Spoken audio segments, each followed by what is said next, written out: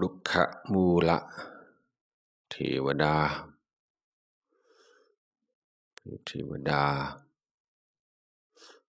ทั้งหลายที่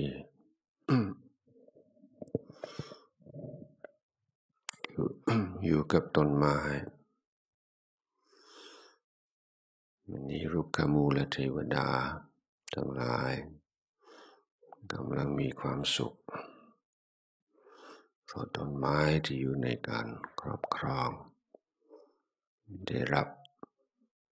น้ำฝนอย่าไม่คิดว่าจะได้ในฤดูกาลที่ปกติฝนไม่ตก เนี่ยปานพอ26 ปีนี่เป็นครั้งแรกฝนตกเช้าๆอย่างนี้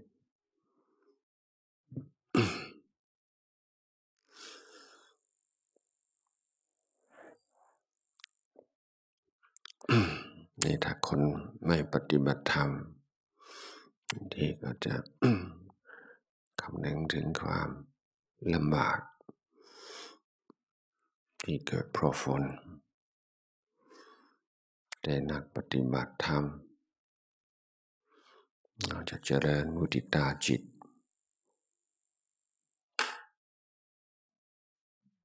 กับต้นไม้ดอกไม้และรุกขมูลเทวดาที่ได้สิ่งที่ต้องการมีความสุข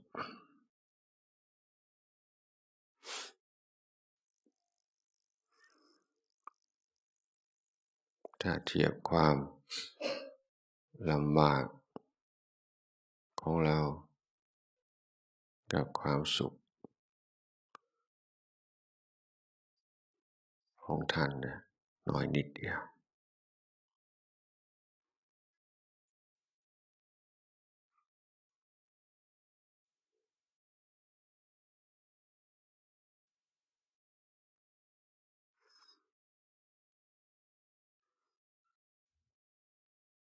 ตอนเช้าให้ดู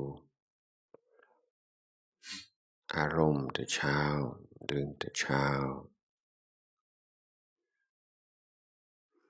มีความพร้อมมีความกระตือรือร้นในการภาวนามากน้อยแค่ไหน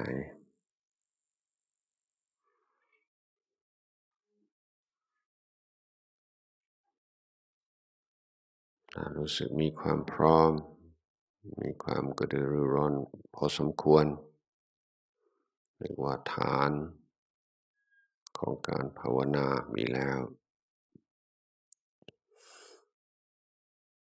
ถ้าไม่มีต้องใช้สติปัญญาของเราในการพิจารณาก่อนที่จะกำหนดลมหายใจแล้วก็เริ่มในการทบทวน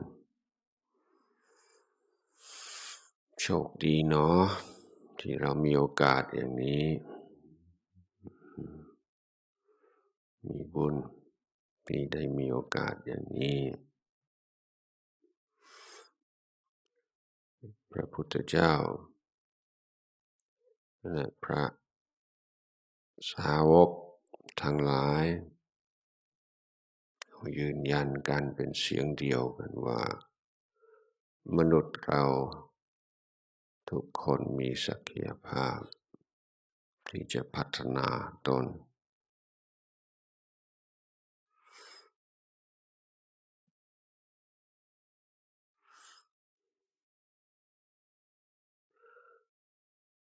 ปัวใต้น้ำมันก็มีอยู่แต่ถ้าเป็นปัวใต้น้ำมันก็ไม่ได้ถึงที่นี่ไม่ได้เกิดสนใจในการประพฤติปฏิบัติ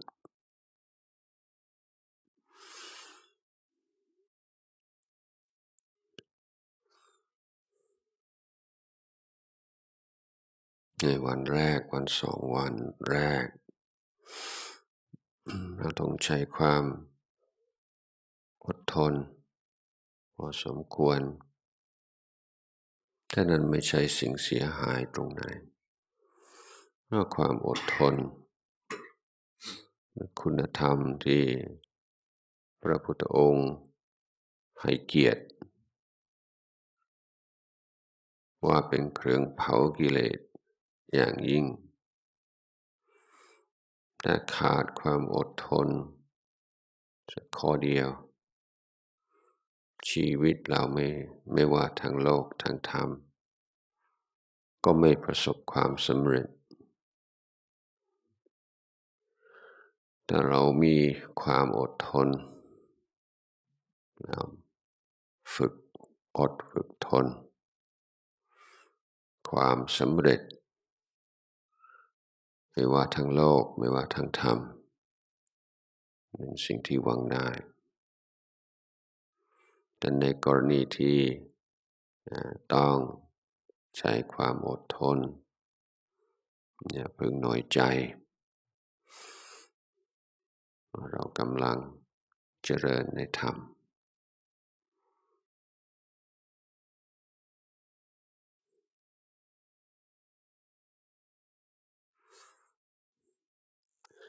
อย่างไรก็ตามความอดทนย่อมประกอบด้วยความยอมรับแต่จิตใจฝืนจิตใจต่อต้านแต่ว่าอดกลั้นสู้ยังไม่ใช่ความอดทนเครื่องเผากิเลสความอดทนที่เราต้องการประกอบด้วยสัมมาทิฏฐิความเห็นชอบการยอมรับว่าเป็นอย่างนี้เอง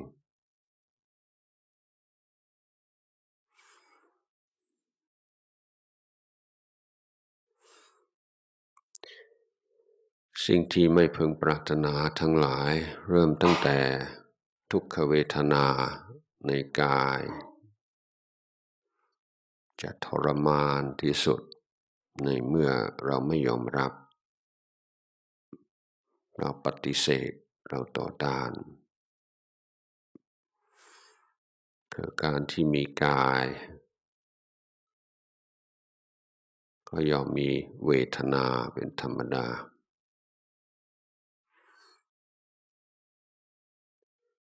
พระองค์ทรงเปรียบเทียบเหมือนถูกยิงด้วยลูกศรแต่ถ้าเราต่อต้านปฏิเสธไม่เอา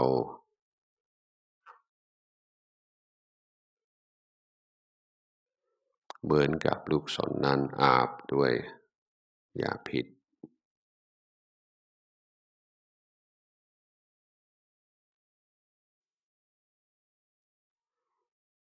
ในการภาวนา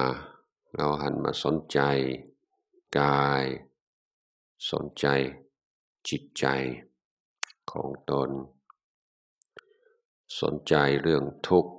สนใจเรื่องสุขทุกกายทุกใจ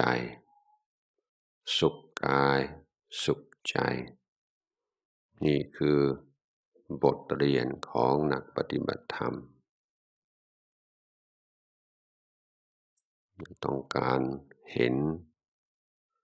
ความเกิดขึ้นความดับไปความแปรปรวนไปความสัมพันธ์เนื่องอาศัยกันของกายของใจของทุกข์และกิเลสของสุขและการปล่อยวางกิเลสพิสูจน์เป็นประสบการณ์ตรง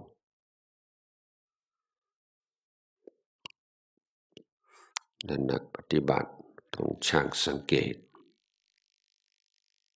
สนใจศึกษาสนใจเรียนรู้ไม่ใช่มอง ความสงบเป็นรางวัลที่คอยลอย ต่อยเราข้างหน้าสู้เพื่อจะได้รางวัล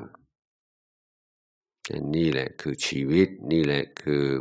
การปฏิบัติสิ่งที่กำลังปรากฏอยู่เราเป็นทุกข์กับมันไหมทำไมจะไม่เป็นทุกข์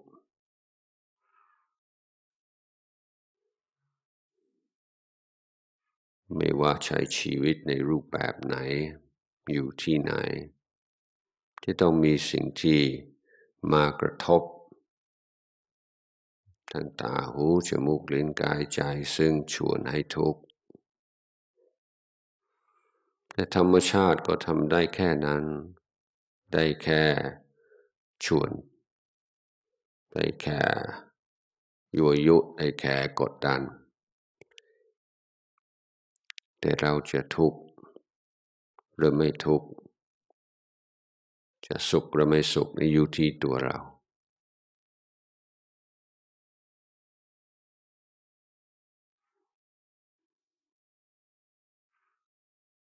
ก่อนอื่นเราต้องฝึกวินัย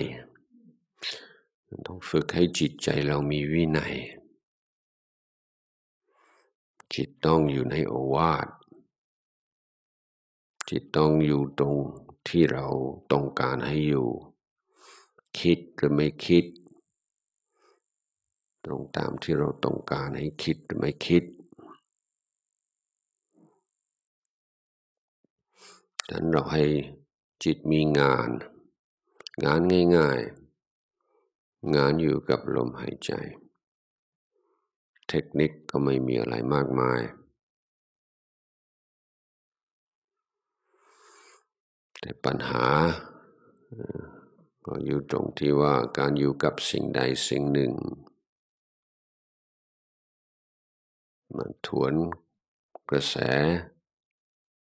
มันฝืนความเคยชินของเรามาก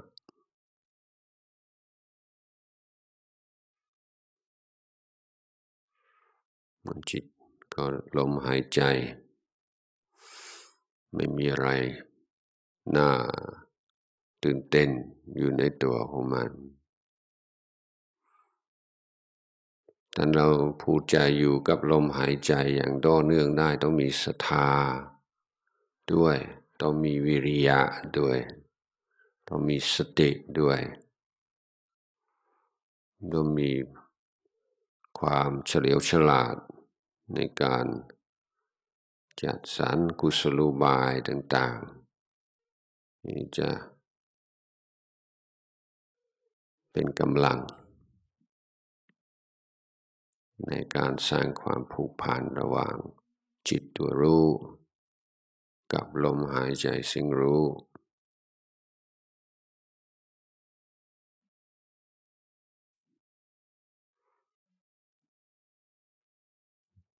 เช่นเราสังเกตว่าถ้าตั้งใจมากเกินไป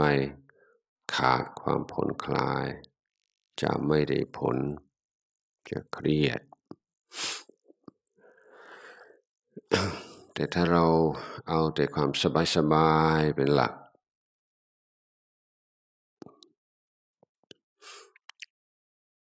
ขาดความเพียร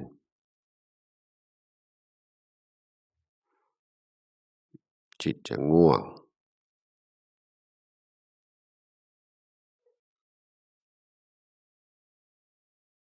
นั้นเราก็คอยสังเกตว่าอยู่กับลมหายใจอย่างไรมีความสัมพันธ์กับลมหายใจอย่างไรจึงจะได้ผลมากที่สุดถ้าจิตเผลอมันชอบเผลอตอนหายใจเข้าหรือหายใจออก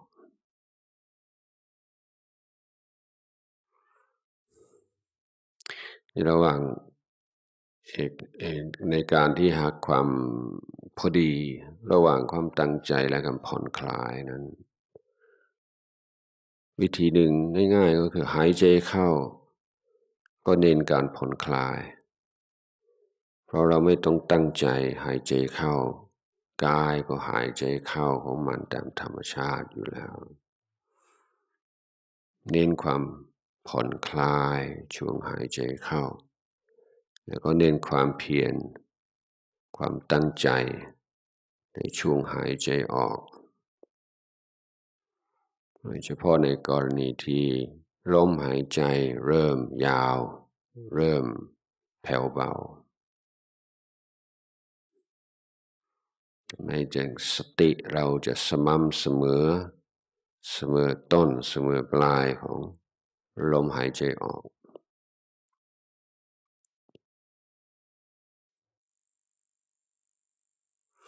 นี่เราอาจจะนึกแบ่งลมหายใจออกมาเป็น3ช่วงต้นช่วงกลางช่วงปลายแล้วก็ตั้งสติในระหว่างลมหายใจออกต้นลมกลางลมปลายลมตัดงานออกมาเป็น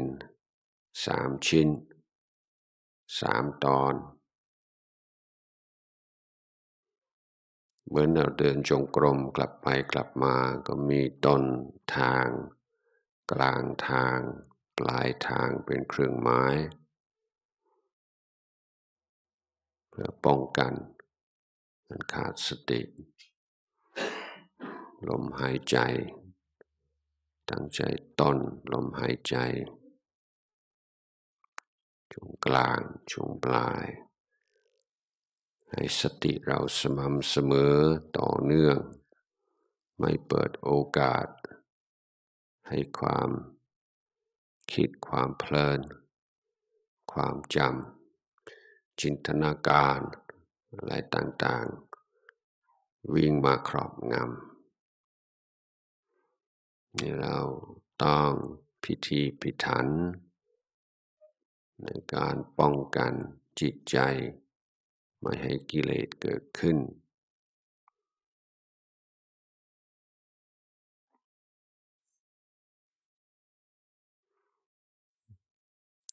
เราให้สังเกตให้ดีว่าถ้าจิตใจมีสติกับลมหายใจไม่มีนิวรณ์ไม่มีกิเลสไม่มีความคิดอะไรเข้ามายุ่งเราจะมีความสุขทันทีความสุข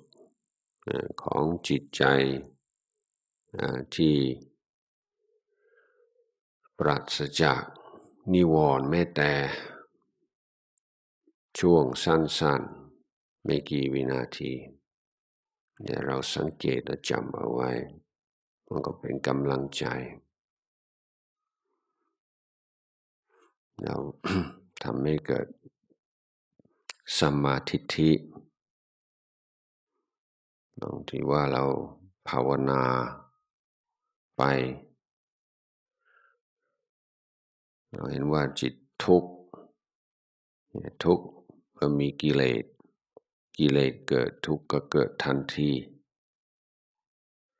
กิเลสดับแม้จะดับชั่วคราวก็จริงแต่กิเลสดับเมื่อไหร่ก็มีความสุขกิเลสเป็นเหตุให้เกิดทุกข์คุณธรรมเป็นเหตุให้เกิดสุขนี่คือสมุทิฐานที่พระพุทธองค์ฝากไว้กับเราผู้เป็นนักวิทยาศาสตร์ผู้กำลังศึกษาความเป็นมนุษย์ของตนเอาสมุทิฐานของพระพุทธเจ้ามาพิสูจน์ว่าใช่หรือไม่ใช่ทุกข์เพราะกิเลสสุขเพราะไม่มีกิเลสนั้นระหว่างการฝึกจิตก็มีอะไรมาท้าทายมากมายมีมารเยอะแต่สำหรับนักปฏิบัติเราไม่กลัวเพราะทุกสิ่งทุกอย่างเป็นวัตถุดิบของปัญญาเท่านั้น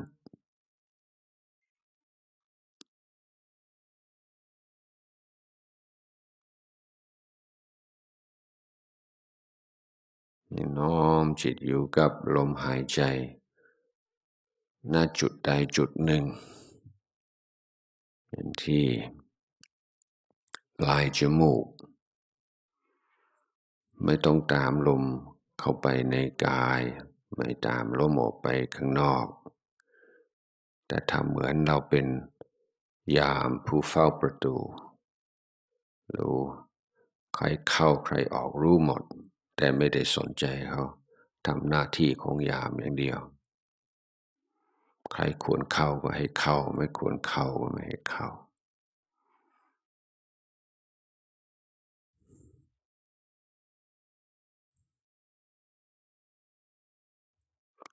ถ้าดูลมหายใจในจุดใดจุดหนึ่งในจิตไม่อยู่มันละเอียดเกินไปเรารู้สึกอึดอัดแล้วก็ขยายวงของสติรับรู้ความรู้สึกในกายตั้งแต่ศีรษะลงไปถึงเท้าที่เกิดขึ้นพร้อมกับลมหายใจเข้าพร้อมกับลมหายใจออก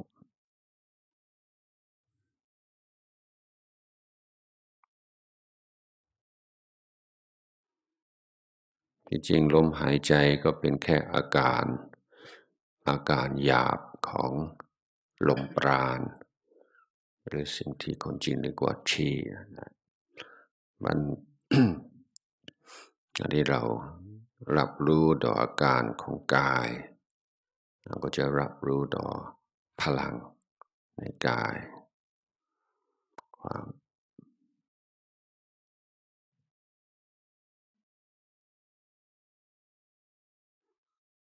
ลมหายใจเป็นศูนย์หนึ่ง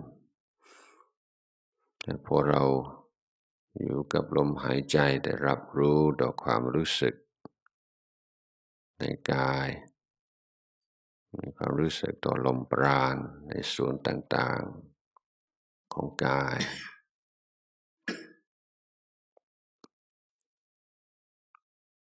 ก็เป็นที่อยู่ของจิตได้เหมือนกันแต่ว่าการภาวนาอย่างนี้จะ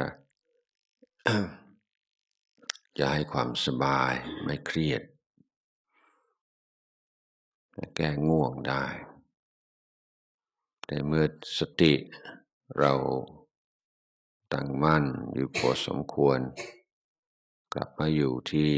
ปลายจมูกหรือตรงจุดที่เราชอบกำหนดลมหายใจอีกทีเพราะสมาธิความตั้งใจมั่นที่เราต้องการจะเกิดขึ้นจากการรู้ลมหายใจในจุดเดียว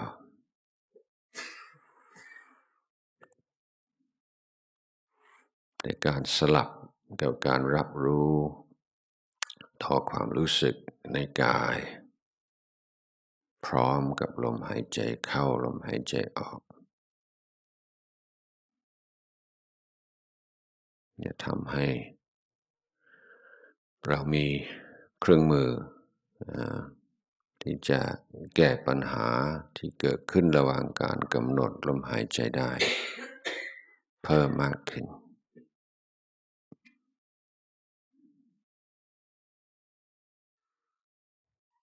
เกิดมีอาการ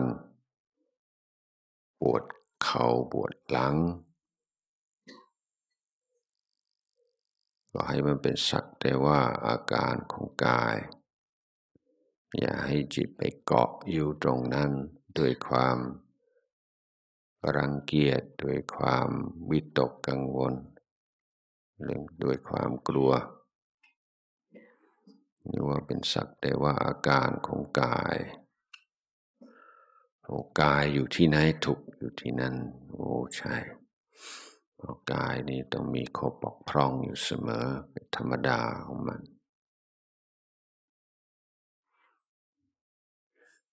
ดังการภาวนาเป็นโอกาสที่เราจะได้สังเกตปฏิกิริยาตอบต่อเวทนาที่มักจะเกิดขึ้นในจิตใจของเรา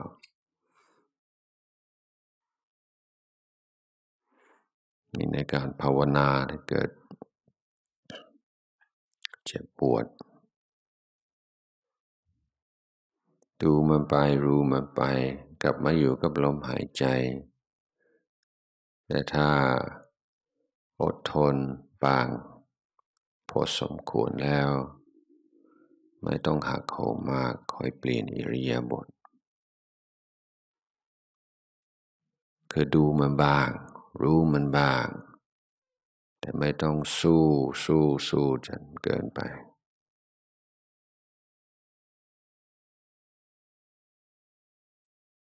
อดทนพอสมควรเพื่อเป็นการฝึกจิต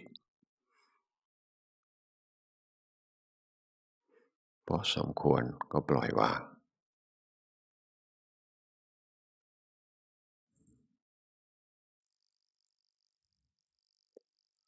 แต่ละลมหายใจ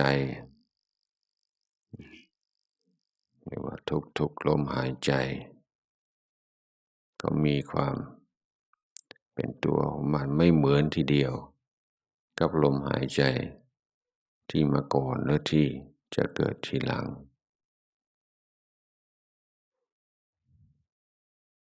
นั้นเราจึงให้เกียรติกับลมหายใจทุกลมหายใจให้ความสำคัญให้ความใส่ใจให้ความเคารพอยู่กับลมหายใจเข้าในปัจจุบันลมหายใจออกในปัจจุบันเพราะความรู้ทางพุทธศาสนาจะวิวัฒนาการได้ต่อเมื่อเราสามารถดำรงอยู่อย่างรู้ตื่นเบิกบานในปัจจุบันได้นานๆหน่อยนี่คือสิ่งที่ต้องการจากการเจริญสติกับลมหายใจเราไม่ได้ภาวนาเอาลมหายใจแต่ใช้การรู้ลมหายใจเพื่อให้จิตใจจะตั้งมั่นอยู่ในปัจจุบันเพื่อจิตใจจะอยู่ในโอวาทเพื่อจิตใจจะมีวินัยเพื่อจิตใจจะอยู่มีคุณสมบัติพอที่จะเรียนรู้ในปัจจุบันเห็นทุกข์เห็นเหตุให้เกิดทุกข์จากป้องกันทุกข์รู้จักระงับเหตุให้เกิดทุกข์รู้จักพัฒนาคุณธรรมงานสำคัญแล้วก็มีเงื่อนไขอย่างเดียวก็คือต้องสามารถอยู่ในปัจจุบันไม่นั้นก็เป็นแค่ทฤษฎีแค่ปรัชญาแต่เราจะพ้นจากสัญญาพ้นจากทฤษฎีและปรัชญาในเมื่อเราสามารถรู้ตัวอยู่ในปัจจุบันนั้นการกำหนดลมหายใจจึงเป็นเทคนิคเป็นวิธีที่จะสอนจิตวิธี